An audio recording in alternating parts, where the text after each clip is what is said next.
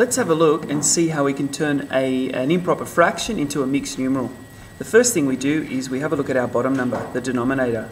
We ask ourselves, how many times will the denominator go into the numerator? That's the top number. How many 2's go into 5? Well, the answer equals 2. 2 lots of 2 go into 5, and we have 1 left over.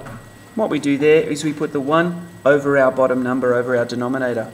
Once again, how many 2's go into 5? The answer is 2, with 1 left over 2.